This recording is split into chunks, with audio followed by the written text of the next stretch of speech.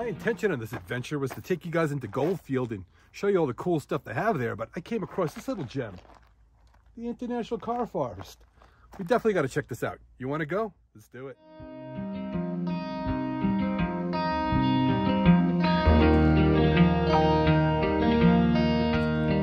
So Anna, you don't look like you're having a good time. What is the problem? You told me you're taking me to an art museum. Well, you know, this whole area is a museum of sorts. And, you know, does this look like art to you? Like junkyard? Okay, well, they say, you know, one man's junk's another man's treasure. Anyway, let's press on. Let's see more what the Car Forest has to offer us. And then we'll head on into Goldfield and check out the town. You want to check out the town? Yes. All right, so everybody stick around. We're going to check that out. But for right now, we're going to see what the Car Forest has to offer.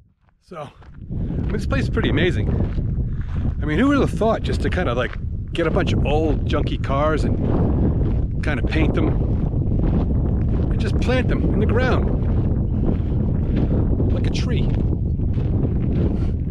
So, I don't know. Some people call this art. I don't know. I just call it an interesting place. I mean, it's kind of cool. I mean, Anna, she's technically the artist. We'll ask her in a little bit if she considered this art and what kind of art you would consider it. You know, it's obviously not traditional art, that is for sure. But anyway, let's kind of pan around and see what it looks like down there.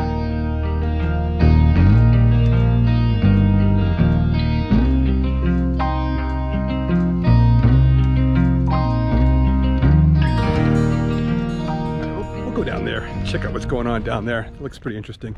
That's kind of one thing I mean, I may have pointed out in other videos about one of the unique things about the desert, especially out here in the Nevada desert, is some of the odd things you're just going to come across. I mean, we're driving here, and like I said, my intention was to take you to Goldfield, and we're going to get there. So, and we are going to head out in a little bit, and we're going to take you to the Goldfield Hotel.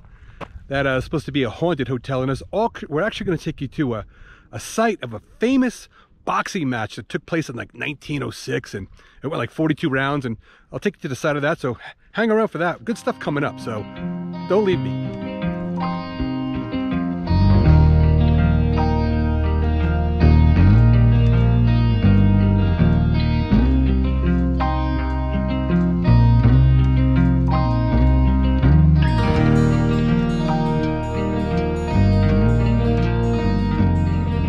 So like I was saying, some people consider this art.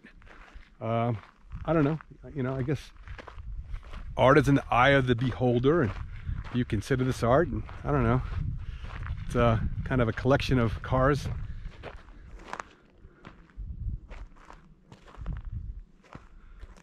So Anna, we've been walking around a little bit, and some people would consider this art. How about you? You're the artist. What do you think? Well, let's review. Would you pay to get this car displayed in your living room? No, and the fact that it was free to get in here was a bargain to me, so I don't think I would have paid to come in here. But it's kind of interesting to look at. I mean, it's kind of cool. You know, that's the kind of thing I was talking about. This all these oddities in the desert, and this is definitely an oddity. Would you call this an oddity? It's an oddity. Okay, sure. There you go. We have an oddity. Okay, so hang around. We're headed into town, and we're going to show you some more cool stuff. So don't go away. Let's do it. And leave the comments if you think this is art. Yeah, that's a good point there. If you think this is art, leave some comments and what your opinion may be on this. So,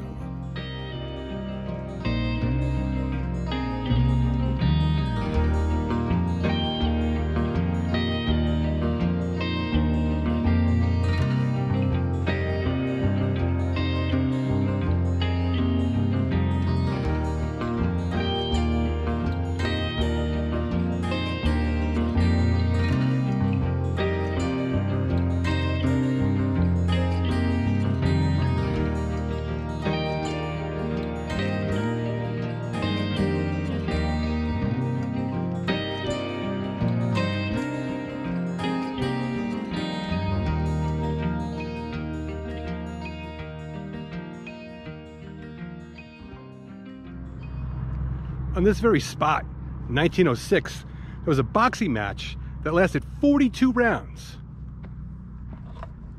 between Gans and Nelson.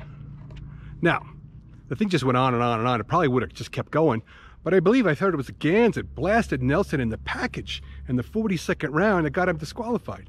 But just think, like over 100 years ago, how many people were in this town to witness that fight? That's probably kind of cool.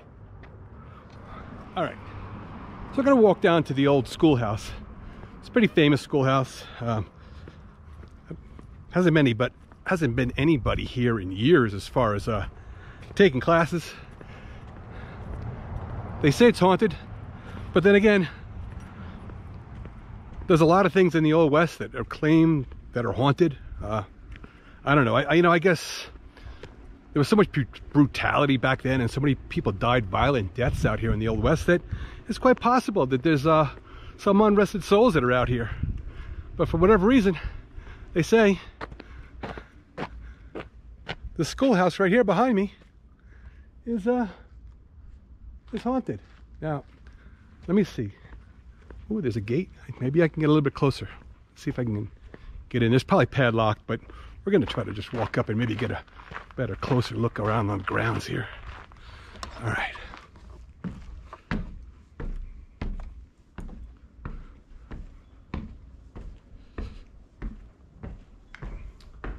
All right. Looks like it might be unsecure here.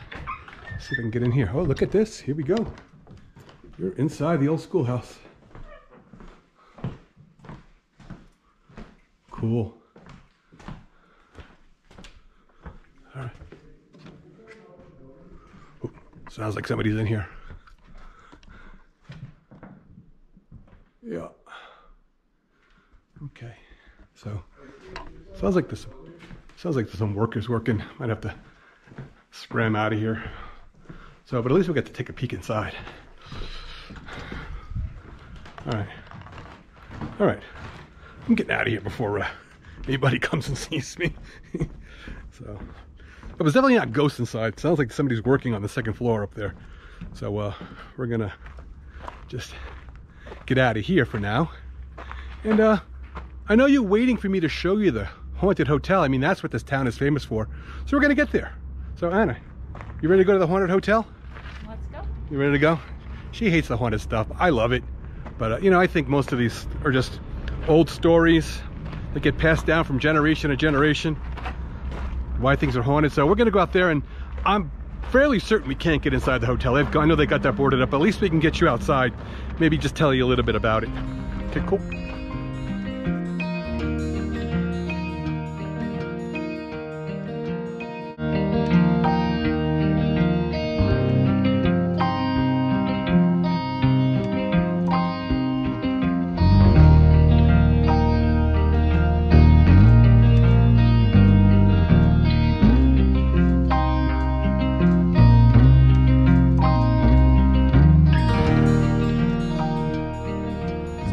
Really got itself going around in the early 1900s, and between like 1903 and 1940 they was just pumping out the gold in the area, and that's how it got its name. It got its name because of the gold, obviously. Gold field, you know, you can do the math on that one. So, but anyway, what makes this town so famous is the thing behind me here. I mean, check it out. That's the Goldfield Hotel. Now, they talk about this hotel and why it is haunted. Apparently, I guess it was the owner, the guy who built it, I think his name was Wingfield. He had a mistress, and he got her knocked out. He knocked her up, and apparently that he just kind of pushed her aside and didn't really ever want anything to do with her. And I think they just broke her up, and I think she's pissed off to this day still. And that's why they say she's in this hotel. She walks the halls at night because she's bitter. I mean, I would be too.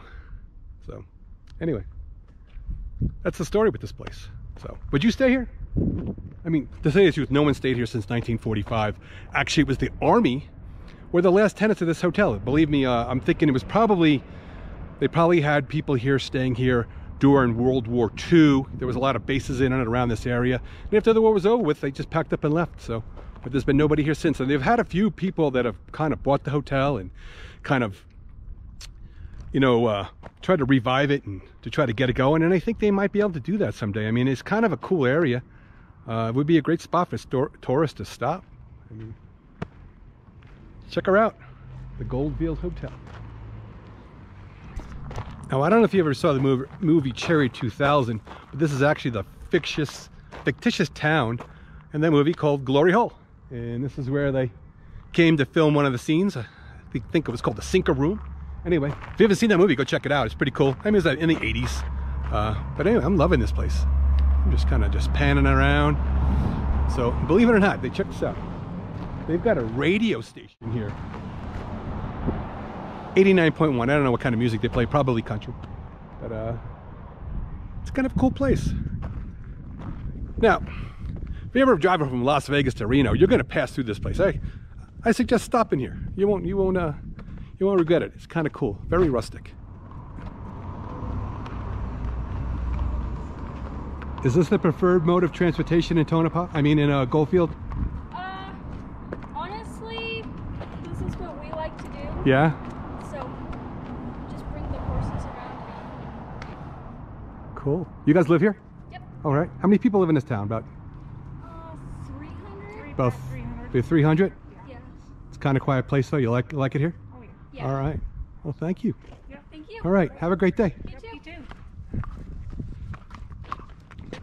So as the ladies were saying on the horses, there's about 300 people that live here now. But back in its boom days, there was about 20,000 people that lived here in Goldfield.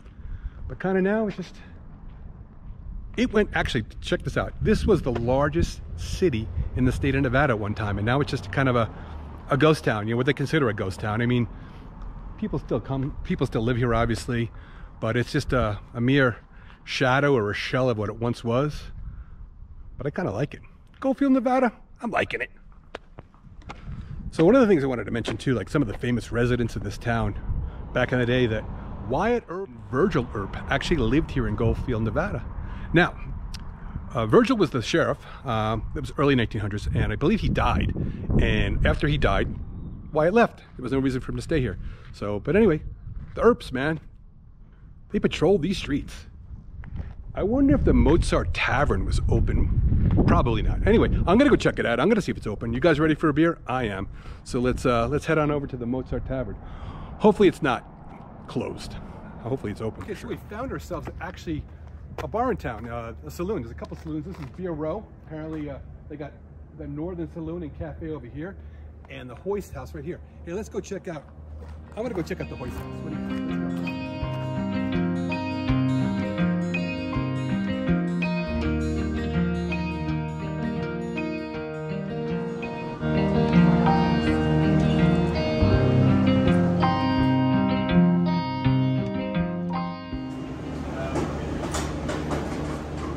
Wrapping up here at Goldfield, Nevada from the Hoist House. They didn't really have a lot of choices for me to drink, so I kind of got the Pacifico. It's not too bad. You've had it before. We've all had it before, so there's nothing to see here. But I do need a beer, and it is Beers and Frontiers, and I do catch a lot of flack sometimes if I don't drink on my videos, so I am today. So, but that's all we have for now. So cheers from Beers and Frontiers.